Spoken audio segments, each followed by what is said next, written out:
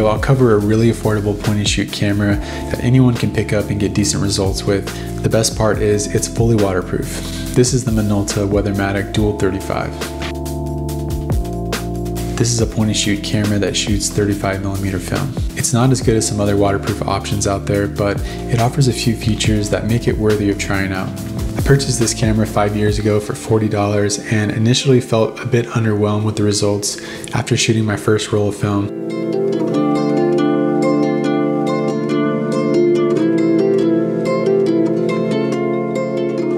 The photos turned out pretty soft, so I ended up setting it aside. At the time, my expectations were unrealistic since I was used to shooting with my nikonos cameras, which are much higher quality. But I've decided to give this camera another try.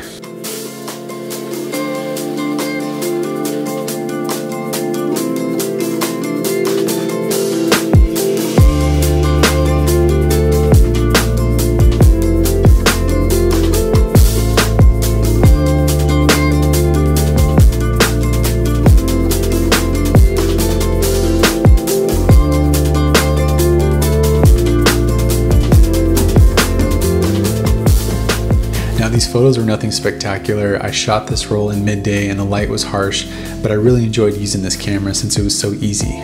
The body is entirely made of plastic, but it doesn't feel cheap. The camera is really comfortable to hold because it has a nice grip. This is a fully automatic camera, which is much more user-friendly than the nikonos. It has autofocus that generally works pretty well above water, and underwater it zone focuses from 4 feet to 12 feet, and there's a close-up focus option. Loading film is super easy, and the camera automatically advances each frame after you shoot, and when you're done with the roll, it auto rewinds back into the canister. There's a built-in flash, which can be pretty handy, especially underwater, but there's no way to turn it off, so it flashes every time. This camera runs on AAA batteries, but some of the models use lithium batteries. The whole pitch with the WeatherMatic is the dual lenses. Its primary lens is the 35mm 3.5, but you can switch to a 50mm by pressing the lens select button.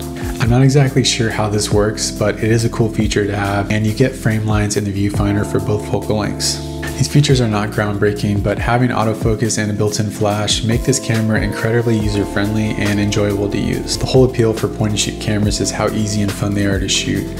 You don't have to be a pro to pick up this camera and capture decent results. But don't expect to get amazing sharpness and contrast out of this point-and-shoot like other more expensive cameras. My only real complaint is the color. It looks like a camera out of SpongeBob's camera collection.